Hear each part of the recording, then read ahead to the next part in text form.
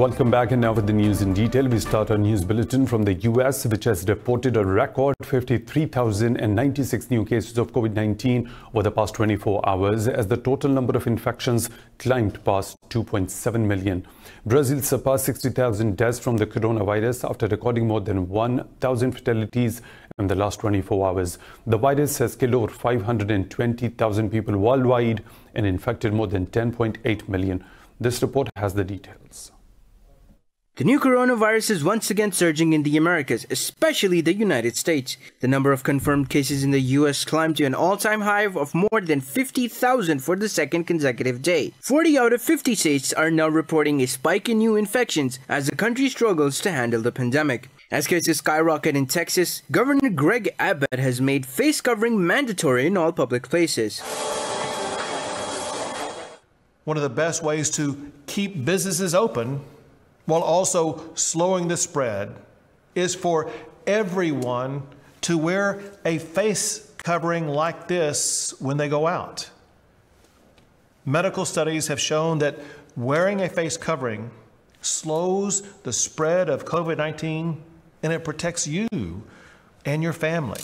Meanwhile, in Africa, the Nigerian state of Kano ended its lockdown months after the outbreak, originally called a mysterious disease, killing hundreds of citizens. Ghana has pardoned 794 prisoners as part of measures to prevent the spread of COVID-19 in cluttered prisons. The World Health Organization has urged African governments to take effective measures to mitigate the risk of a surge in infections. The Global Health Body also said there is very little risk that pets can infect their owners with COVID-19. In Asia, South Korea has reported 63 new coronavirus cases, triggering the return of tighter social distancing curbs in Seoul. It is concerning as small clusters are emerging in a wide range of areas, making it harder for local governments and prevention workers doing epidemiological surveys. Tokyo has confirmed 107 new coronavirus infections, its highest daily tally in 2 months. But Japan's chief cabinet secretary said there is no need to reintroduce a state of emergency. Meanwhile, in Pakistan, 78 more people have died of COVID-19 in the past 24 hours, with the death toll rising to 4,551.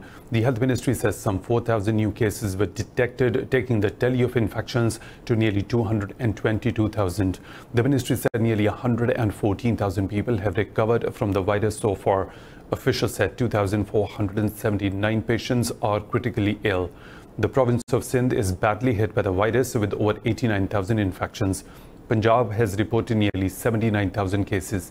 In Khyber Pakhtunkhwa, the tally of infections has crossed 27,000, while there are nearly 11,000 cases in Balochistan. The capital city Islamabad has reported over 13,000 cases, while Azad Jammu and Kashmir and Gilgit-Baltistan have recorded more than 2,500 infections. In India, one of the most wanted criminals have killed 8 policemen, including 4 officers in northern Uttar Pradesh state. UP Police Director General H.C. Awasthi says 5 others have been wounded. Police had raided Bikru village in Kanpur district to arrest Vikas Dubey, a dreaded gangster facing 60 criminal cases, including murder. Dubey said and his gang blocked all the roads leading to the village. They ambushed the raiding police with indiscriminate firing from rooftops. Awasthi said the slain officers include a deputy superintendent and 3 sub-inspectors. Pakistan has asked the UN to take notice of violence against children in occupied Kashmir and urged India to stop terrorizing them. Speaking at the 44th session of the UN Human Rights Council in Geneva, Pakistan's ambassador Khalil Hashmi drew the attention of the UN towards the killing of a man in front of his 3-year-old grandson in occupied Kashmir. He said the human rights situation in occupied Kashmir aggravated after India stripped the region of its autonomy in August last year. Qureshi added that over 1.5 million children have endured the worst form of violence since then. He said Indian forces are committing grave human rights violations, including forced abductions, torture and extrajudicial killing in the valley. Indian occupation forces have martyred 56 Kashmiris since June the 1st. Pakistan's Foreign Minister Shah Mahmood Qureshi has discussed bilateral ties and matters of mutual interest with his Danish counterpart Jeppe Kofod. In a video conference, the two sides exchanged views on the COVID-19 pandemic and its impact on economy. He expressed hope that Denmark will support the coordinated actions to create fiscal space needed by the developing countries to deal with the crisis. Qureshi also briefed the Danish minister on Pakistan's efforts to contain the virus. The Danish foreign minister offered condolences on the loss of precious lives in the terrorist attack on the Pakistan Stock Exchange building earlier this week. The Taliban have rejected a Pentagon report stating that the Islamic Emirate continues to support Al-Qaeda in the region. In a statement, spokesperson Zabiullah Mujahid said the US should stop individuals in its military from propagating a false narrative. Mujahid said the Emirates does not support any foreign organization in the region or any other place. He assured the Taliban are committed to the implementation of the Doha Pact and bringing comprehensive peace to Afghanistan. The Taliban spokesperson warned that propaganda at this sensitive time could be counterproductive for peace efforts. He said that there are individuals in the US military who still seek war in Afghanistan for their personal interests or the interests of the defense companies. Venezuela has reversed an earlier decision to expel the EU ambassador in response to the bloc sanctions on Caracas. President Nicolas Maduro says the step has been taken after agreeing with the bloc to maintain the framework of diplomatic relations. Maduro said Venezuela's foreign minister Jorge Arreza and EU's foreign minister Josep Borrell spoke over a phone call to resolve the issue. Speaking at a military event in Caracas, he said it was an appropriate decision as the world will get to hear the truth about Venezuela. Foreign Minister Arriaza has informed Josep Borrell that as President of the Bolivarian Republic of Venezuela, I have decided to suspend the expulsion of the European Union ambassador in Caracas to publish a joint communique between both institutions, like we've done, and to proceed to a new stage of dialogue between the High Representative Josep Borrell and the Foreign Minister of the Bolivarian Republic, Jorge Arriaza. Maduro said he had suspended the orders to open a new stage of dialogue with the 27-country bloc. Now moving on, Qatar has once again rejected Israel's annexation plan, Jewish settlements and Judaization of Jerusalem. A team led by Hamas chief Ismail Haniyeh met with Qatar's foreign minister Mohammed bin Abdurrahman Al Thani in Doha. The team praised Doha for supporting the Palestinian people. Al Thani said Qatar will continue to support all the efforts to ensure national unity in Palestine. Israel's new government is expected to present its strategy this month for implementing the deal of the century proposed by the US President Donald Trump. The plan gives Israel a free hand to annex large parts of the West Bank, including the Jordan Valley, which Israel occupied in 1967. Meanwhile, Palestine's political factions and pro-Palestine activists have protested in the occupied territories and abroad against Israel's annexation plan. Turkey has accused the United Arab Emirates of embarking on a campaign to stifle democratic movements in the Middle East and North Africa. Turkey's ambassador to the UN, Feridun Siniroglu, called on the Security Council to remind the UAE of its duty under the international law. Siniroglu said Abu Dhabi is excessively ambitious to dominate the wider region, which is resulting in nothing but human suffering. He said the UAE must stop its destructive and malicious policies in the region. The UAE is part of a Saudi-led coalition that launched an air campaign to roll back Houthi territorial gains in 2015. This further escalated the crisis in Yemen. The Turkish envoy also accused Abu Dhabi of supporting Khalifa Haftar's forces in Libya, wanting to oust the UN-recognized government in the country. In Libya, 6 more corpses have been unearthed from mass graves in the western city of Tarhuna. In a statement, Libya's government said the bodies were unearthed during ongoing excavation work. The statement said a total of 30 corpses have been found in Tarhuna so far. Libyan authorities have announced that there were 11 mass graves around the city.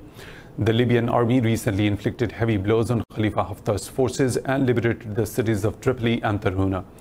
Libya has been torn by civil war since the ouster of late ruler Muammar Gaddafi in 2011. The International Organization for Migration says the Libyan Coast Guard rescued 102 illegal immigrants off the country's western coast. IOM said its staff will provide assistance to Libyan Coast Guard at the disembarkation point. The organization said nearly 300 migrants were rescued by the Coast Guard in the past day. IOM estimates that more than 5,400 immigrants have been rescued and returned to Libya so far in 2020. The state of violence in Libya makes the country a preferred point of departure for thousands of illegal immigrants wanting to cross into Europe. The chair of the African Union Commission has urged Ethiopians to refrain from violence following the death of singer Hachalu Hundessa. This comes after the protests that follow Hundessa's death claimed at least 81 lives. In a statement, Musa Faki Mehmet also called on the government of Ethiopia to bring the perpetrators to justice. It said the Commission encourages all the sides to resolve the differences through dialogue and peaceful means. Mehmet reaffirmed support for the Ethiopian government in their efforts to promote a stable and prosperous country. Ethiopia's Prime Minister Abiy Ahmed has warned he will not tolerate any further destruction of public property and infrastructure. Internet service remains suspended across the country since Tuesday. More stories to follow, but right after a short break, stay tuned.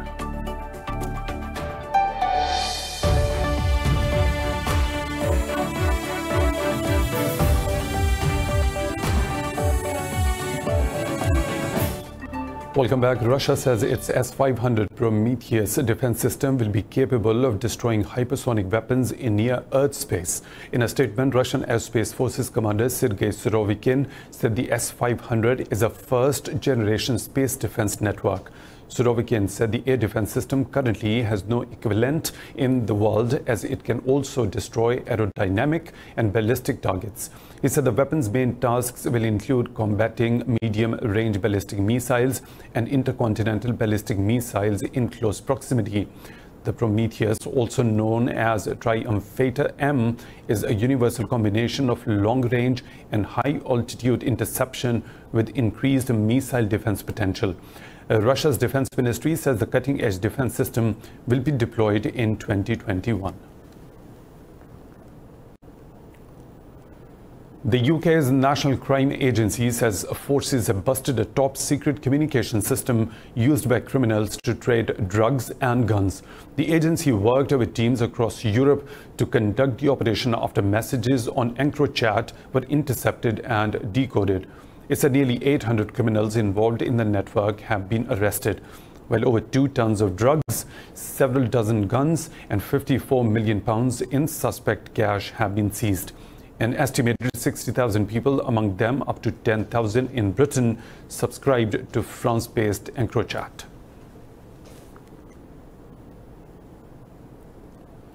A UN-led report has found that the world dumped a record of 53.6 million tons of e-waste in 2019. The Global E-Waste Monitor 2020 report said just 17.4% of the waste was recycled. The report found that China, with 10.1 million tons, was the biggest contributor to the e-waste, and the US was second with 6.9 million tons. It said India comes third with 3.2 million tons.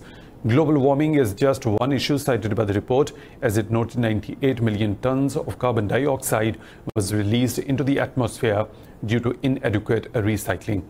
This year's coronavirus lockdowns have exacerbated the problem.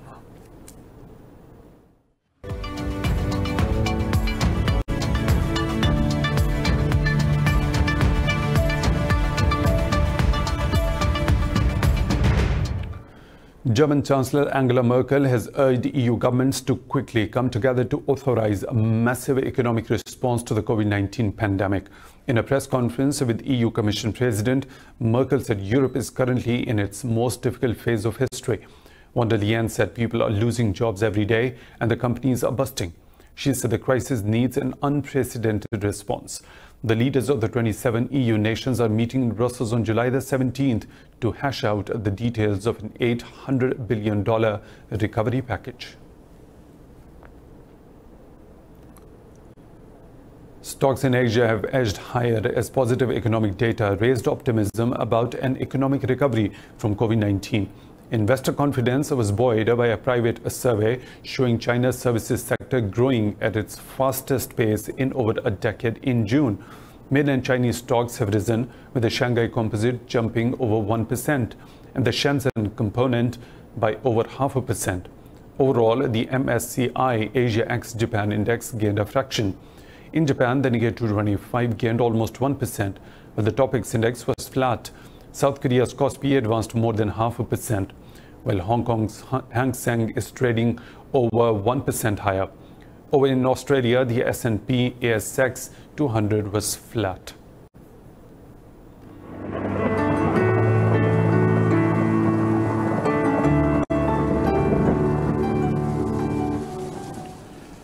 And now the weather situation from around the globe.